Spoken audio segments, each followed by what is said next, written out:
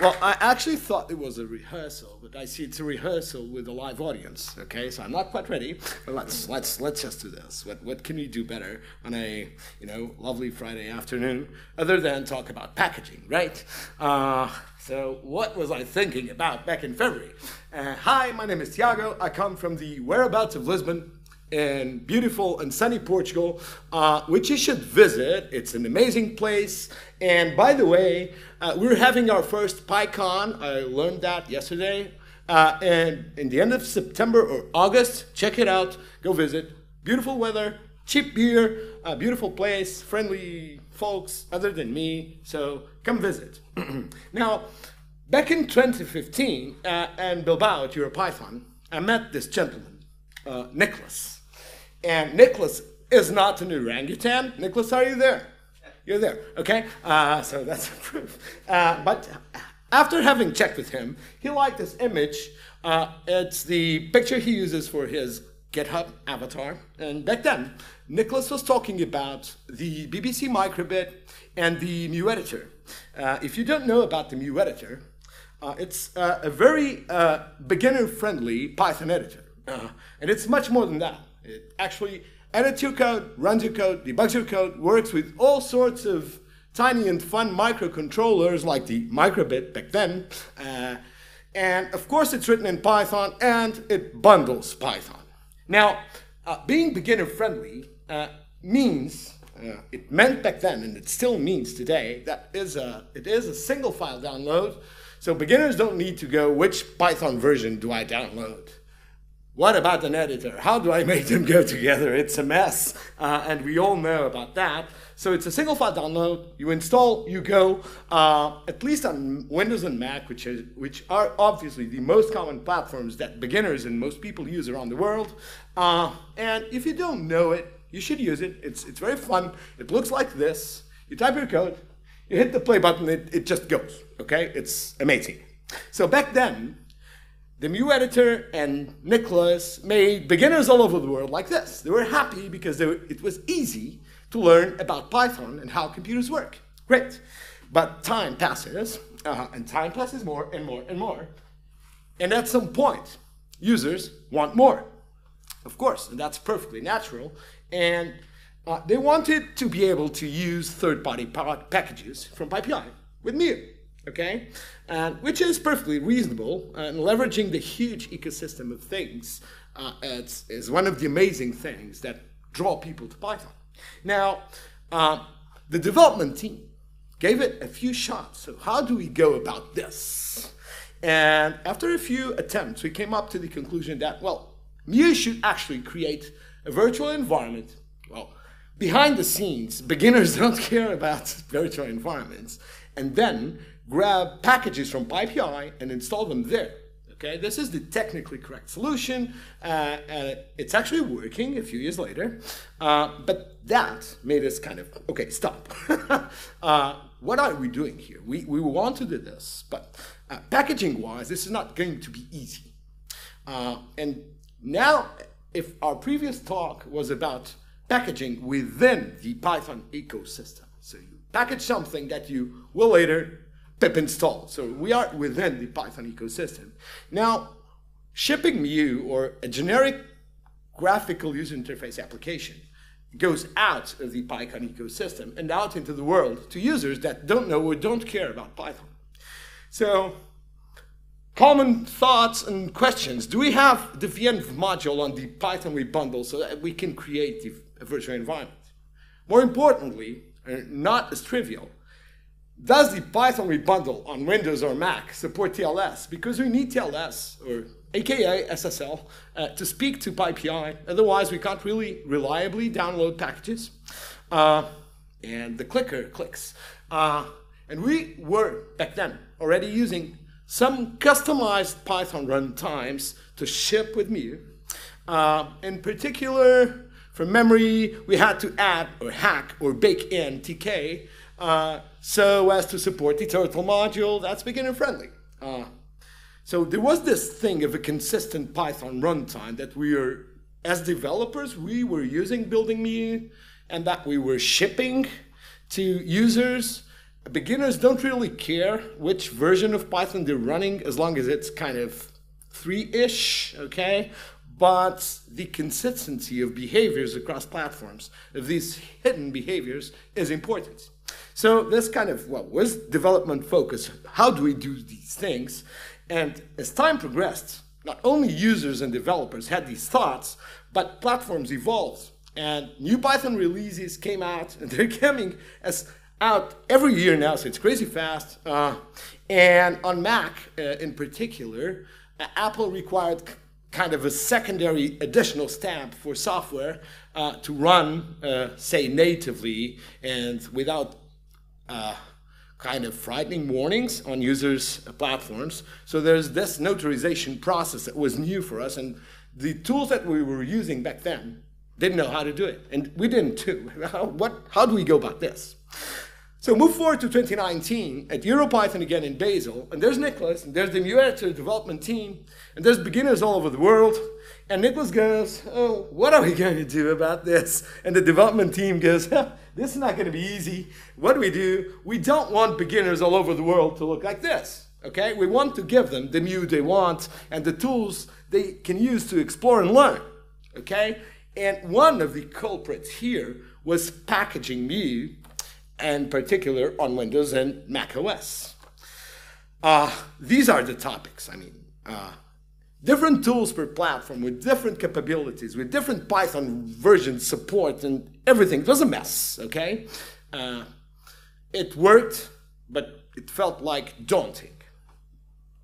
Move forward to another year, and that's Tiago back home, okay? In his sunny Portuguese beaches, amazing. And I dared say the famous first words of many, many, many open source and volunteer projects, and that's, how hard can this be? Okay, who hasn't said it before? This can be done. And so this August something, at 1 something in the morning, what was I thinking? I said, let there be PUP, okay? So I created PUP. And PUP is about native packaging, but I rather prefer the word native feeling, okay? And what do I mean about native feeling? Now, I want to bridge the world between developers and common end users, okay? So for a developer, what's native is I can use any Python version, any GUI toolkit, any dependencies, okay? And I want to leverage the knowledge I have on within Python ecosystem packaging, okay? I don't want to learn new things. Now, for end users, okay, they're not Pythonistas. They don't care. They just want to use an application. They want a single file download or an app store download. We'll get to that. That's the easy part. They want the native installation feeling. On Windows, it's like the next, and you never read the things. You just go next. On Mac, you drag things. On Linux, there's no native, but we'll talk about Linux. And you want the native feeling for launching. You want the start menu and with the funny icon or the Mac launch thingy and blah, blah, blah. You want it to be just another application. And this you want a lot. You don't want to distribute applications out to the world with a huge guide saying, well, if you right-click and open the CLI and type this funky command, hi there, and type this funky command, and then you can run the application. That's not going to work, okay? Users need to click a thing, and there you go. There's your application. So signing a notarization and everything, that's very important and boring and hard. So that's what PUP wants to do. And it's been doing that up to a point because we've been distributing Mu packaged, and we don't have lots and lots and lots of complaints. It seems to work. So how does it go? You set up your project and make it pip installable. Your project, your GUI application, should be launchable with Python-m, blah, your project. These are the requirements, nothing else. Now, optionally, you give it an icon and a text license and a signing certificate for the full-blown experience, of course. And PUP gives you a ready-to-use MSI file that you can install either as a user or as a system level, so it can be available to all users. It gives you a nice user interface and the start menu thingy. On Mac, it gives you a disk image file that's native, that may require agreeing to a license if you want, and it's a native app bundle, what users, common users see as an icon, and you can have it anywhere and just double-click it and it goes. And even though all of this is still very young and very exploratory, even more young, even more brittle, and even more exploratory, I've been exploring the app image thingy on Linux, and which is very, very, very, very, very, very rough, and it seems to work. So this is essentially pop, and you go from one to the other with a command, a single command. So let me give you a demo on the first act, okay? And the first act of the demo is this. This is macOS. This is my project. I won't bore you with the code, but you see there's a setup PY, nearly empty, in the setup CFG. It's mostly declarative, okay? And I could pip install this thing locally, but instead I will pub package this, okay? Go, let it do its thing. And for fun, okay, let's do the same on Windows. It's the same project. There you go, same project. Now I'll type pub package dot, bam, go, do your thing. And for additional fun, let's make it, well, package dot, it's the same project, go. And we'll leave it at that. Now on the Mac platform, pub will talk to Apple servers, and Tim Cook is there waiting for the request, or it might fail. We don't know. So what is pub doing now? Click, go. How does it actually work? Well, it starts by laying out a full Python installation in your build directory. And by full, I mean it includes everything. Like, you need the venv module, it's there. You need TK and turtle, it's there. You need URL lib, blah, blah, blah, it's there. Okay, it's the full standard library, so it's native for the developer. Okay, it's cool. And then it uses that Python installation's pip to pip install your project into that Python installation. Along the way, it collects metadata and blah, blah, blah, of course. And then it goes crazy and shuffles files around in a way that makes sense in the target operating system. So in Windows, it needs to be laid out like this. On Mac, it will be in an application bundle, which is actually a directory that has some metadata and files go like that. And on Linux app image, it goes a different way. So it kind of shuffles files around and cleans up a few things along the way. And lastly, it uses native tools to produce a native package, be it an MSI on Windows, or a disk image on Mac, or app images, blah, blah, blah. And optionally, throughout this process, it will sign and notarize the artifact. So the final artifact will always be that single file that we want, say, to distribute to our end users. Is this simple? Well, it is, okay? Is there any magic? Is magic pink? Is magic blue? Well, I think magic is blue, but there's no magic here. There's essentially this full Python installation that I kind of skipped. It's a full Python installation. You don't worry about that. We all know that, right?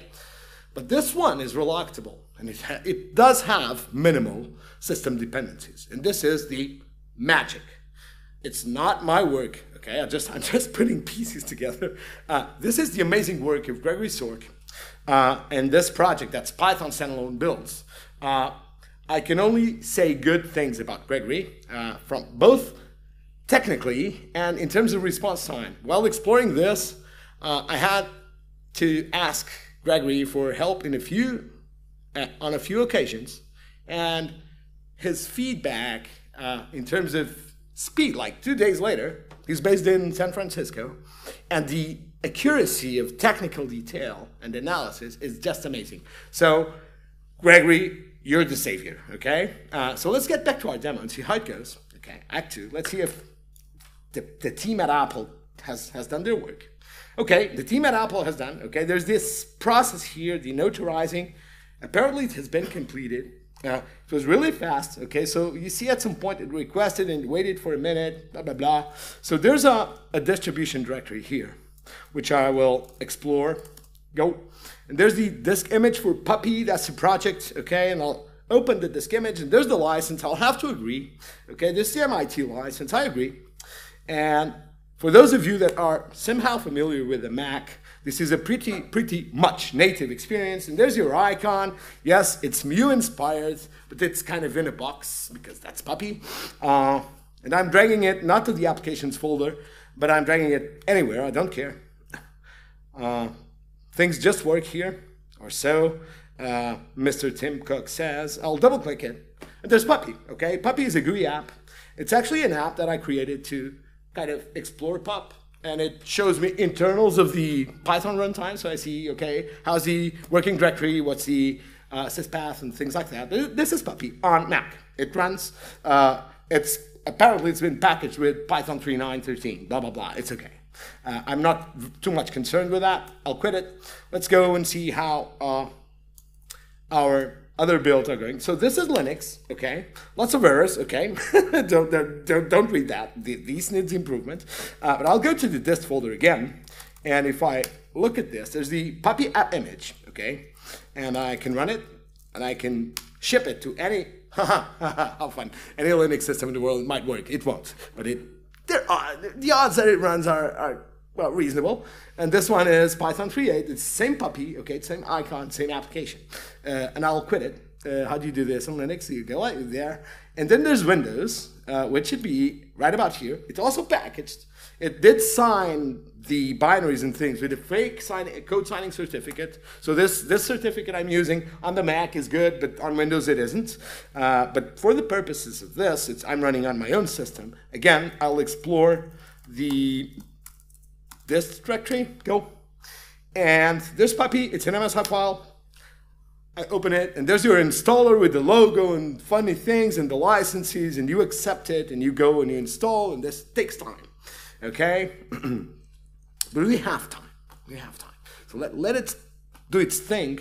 And I have ideas about making this process even faster, because I think this is slow. Puppy is a very tiny application.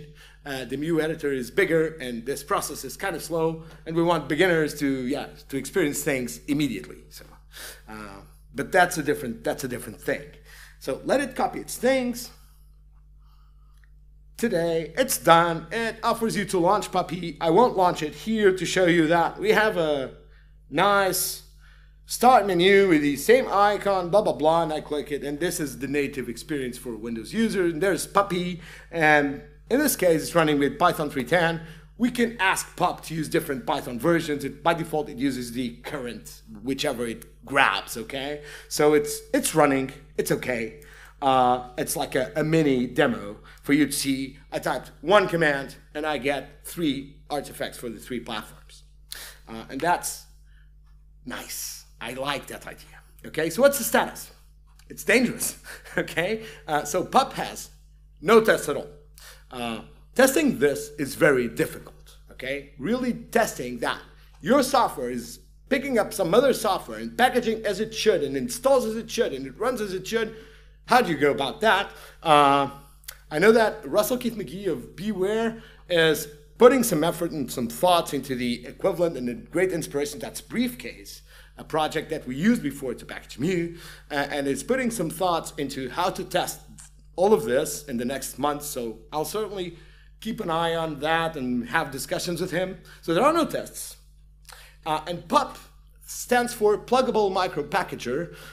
While it's currently technically pluggable, the architecture or API is kind of over-engineered there, completely badly designed here, so it's very exploratory. It will be pluggable in a useful sense, so that anyone can kind of customize the build process or the packaging process, use different kind of different artifact or whatever. The docs exist and they need some love. There's need for platform polish, okay? I don't like the font that's used on the Windows installer. Maybe that's just me. We'll be sprinting. I'll be sprinting on Saturday along with the amazing Mu development team. We're kind of one and we're focusing on that. So join us. We will certainly have an amazing time. So I would say the status is exploratory, but not YOLO, okay? Maybe in the future it will be, the lessons from PUP will be integrated into other tools, or maybe just thrown away. I don't know, okay? There's some commitment, but it's clearly exploratory. Maybe someday, maybe Saturday, I don't know, tomorrow, PUP can package single file scripts. Fun for beginners. Maybe we can package Linux Flatpak once you go. do a Linux app image, you get half the world of Linux saying, oh, that's the worst thing in the world, you can't do that because things, and Linux and people just kind of like to fight, right? So I think I'm going to focus on Linux Flatpak just to bring out the anger in the defenders of Linux snapDs or something. Yeah, let's wake up, everybody. I don't know. The publish to stores is an important and easy step now, okay? Pushing these artifacts to the Apple thingy store or to the Windows blah, blah, blah store is easy now. Whether we wanted to do it like automated or not, I'm not sure, but that step is easy. Supporting other Python runtimes is a thing that deserves thought, okay? And I'll get to that. So this is the status, maybe the vision for PUP. Let's get back to our demo in the third act because we clean up after ourselves. I don't want to step back yet. We'll step back in a minute. But here, I ran and installed, on Windows I actually installed PUP, so I will uninstall it because, I mean, I clean up after myself, so I run the app with thingy, and there's PUP, you see, it's installed natively somewhere here. Where's that? Let me refresh it. Where's this puppy, okay? Installed natively pretty much alongside every other thing that's installed here with metadata, okay, the version, blah, blah, blah. I'll uninstall it. And away it goes. So this is perfectly native for Windows users. On the old school, you download the file and you install it. Now on Mac, you just delete it. It's simple. And an app image on Linux, again, you just delete it and you're set. I'll leave it at that. I don't care. It's just kind of showing you the native process of it. It's very native. It is. It's simple, but that's it. That's what it is. Now, I have 3 minutes plus 5, because I timed it into 25 minutes, to step back for a minute and think a bit, what kinds of thoughts and questions does this bring? The first is, well, for beginners, or let's say for volunteers. I mean, most of us do lots of things as volunteers, so I'm not going to be a professional in a given domain. Sharing applications is something important that we all like to do and that beginners certainly like to do. And okay, if you're working on the web, you just share a URL, let's say. If you're working server side, you don't care because you don't do that for beginners or for fun. But for desktop applications are important in many aspects, but they need to be signed. They need to be stamped. And getting one such certificate is not only expensive, but it's difficult, okay? I had lots of trouble. With Apple, supposedly, you just pay and you go next, and you go, right? But my certificate for the Apple thingy, yeah, it cost me 100 thingies, dollars, euro, I don't know, but there's like 38 different options. Which certificate do I want to create this? It's difficult. And for Windows, it's an even bigger mess. Who do I buy it from? Who do I trust? Will it work? Do you need even more seals and stamps to do that? So I wonder, and I have no solution, but where's Let's Encrypt for code? How could it ever work? Is it email-based? Because Let's Encrypt for, let's say, server certificates works based on domain name validation. How could it work for people? Based on an email? Based on something? I think this is important. It would allow us on Mu to have a button that says, package this and ship it to the world so that beginners and learners and people doing things could easily share their desktop applications. How do we do this? This is not a Python problem. This is kind of an industry-wide problem. I think it's important. And now, about Python. And CPython in particular. Now, we have been, and the success of Python throughout the past 30 years or so, it's because it's very easy to integrate with other libraries, okay? Mostly C-written. So you can easily bring in other libraries or embed Python into other code. But you need some level of skill that most people don't have, okay? The way pup works is much simpler. It's very dumb. Okay, it grabs Python, goes from there and shuffles files, and there you go, and it works. And pup works the way it works because someone like Gregory did the work in building Python standalone, which is pretty much self-contained. Well, this distribution includes metadata that tools like pup can use to figure out what's where, what can I count on, what can I use, and maybe the Python we get from the PSF, python.org, could include some metadata. We don't have an embeddable distribution other than a Windows only that does not include the standard library and that does not include this and does not include that. So it's kind of a toy thing if you want the full experience, but there's no such thing for Mac. There's no such thing for Linux. And Linux is complicated because there's not the single Linux platform there. There are bazillions of different Linux platforms and dependencies and libraries. So I think this deserves thought because this is the path that Russell Keith McGee 3 years ago identified as one of the potential black swans in the Python ecosystem. And that's the ability of building and shipping applications that run on your desktop and, of course, ultimately on mobile platforms, because there are bazillions of mobile users and bazillions of mobile platforms, okay? So people consume software through mobile phones, and you either work server-side and you're on the web, or if you want to use a local native application, whatever that means, you're not going to do it with Python easily. So I'll wrap it up. Thank you very much. I want to thank first the EuroPython organizers and volunteers. Thank you very much. Thank you, Nicholas, for the inspiration. Thank you to the Mu development team. Tim is there, Vasco is there, Carlos is down there doing amazing things with microbits. Thanks to Gregory for his Python build standalone project. It's amazing. Thanks to Russell for his inspiration and Beware and lots of things. Thanks to Donald Stuft. He works for the Python Packaging Authority, and he conceded the pup name for us because it was his. Thank you, Donald. Thanks to Glyph. Great words on how to sign and notarize on macOS. Great blog posts. And he is actually the first person in the world that ran pup package macOS properly signed and notarized. Thanks, Glyph. And thanks to Alistair, who was up until recently the maintainer of DMG Build, an amazing tool to build disk images on the Mac. So thank you all very much. Bye-bye.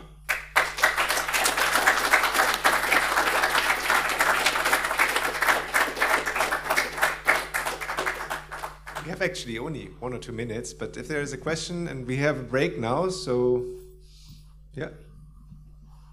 Come here. So thank you for the talk, very interesting. It brought up a lot of bad memories. Mm-hmm. I packaged PyGTK for using Py2exe for a long time. So one of the things I used to struggle with when packaging PyGTK apps was all the various Windows dependencies I had to download separately, put it in all the appropriate places, so it would be relocatable when Py2exe would find it, bundle it up, and it could go. Does PUP have to deal with similar issues, or you don't have them? Okay, PUP is really dumb and stupid, okay? And it's the work of lots of people. I just put the things together. PUP is as stupid as I told you, okay? It lays out a good Python, good relocatable Python distribution, and the pip installs. So if in development mode, your thing works, when you pip install into a local Python, if it works, okay, the libraries will work, okay? On Linux is a bit harder because dependencies kind of don't come along, but you say you pip install something that brings a wheel that has DLLs on Windows for Qt or for GTK or whatever, they should work. They should be properly, they will be placed in the Python library, dynamic library loading path, so it should work. It will capture everything from the venv. Yeah. Okay. It should. And okay, but let's try. And will it? Does PUP like strip out extra things that are not required by the package to? Not now. Not now. It's an optimization that can be. Now you get everything. You can get everything. What the only optimization that PUP does is it strips away static libraries because the Python standalone project ships static and dynamic libraries and all sorts of things. It strips away those and it precompiles the whole standard library and precompiles the whole project. That's the only optimization it does now, but it could be clever, like Py2xe does that, PyInstaller does that. It's clever enough and follows the graph of dependencies, throws away things, and make it kind of tinier and faster. It doesn't always work. There are many times I would have to explicitly add. So pub goes the other way around. Okay, take everything. It's just an extra megabyte. For now it works, okay? But it's very exploratory. Oh, cool, thank you. Cool, you're welcome. So first of all, thank you for the talk. It was really awesome. Secondly, I like the fact that PUP is stupid and simple, and you can't get the complicated, dependency graph problems that are a pain in the neck to debug and blah, blah, blah, blah, blah. So simplicity is a superpower as well. This isn't a question. This is just me sort of spouting, really. I know we're over time and things. But and the last thing is you said that PUP had no tests. Well, Mu's been downloaded hundreds of thousands of times since we started using PUB, and